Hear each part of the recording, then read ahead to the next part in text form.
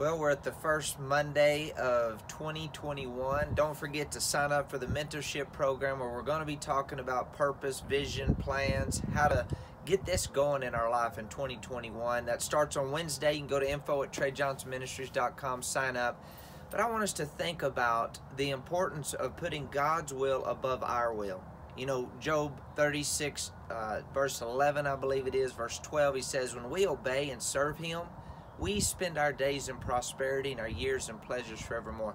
Think about obedience. Obedience is an action. How willing am I to obey God's word? How willing am I to put God's will and His word and His ways above mine? Or do I let my stuff become more important than God's stuff? That's part of seeking first the kingdom of God, positioning ourselves, and then He promises to put everything else unto our life.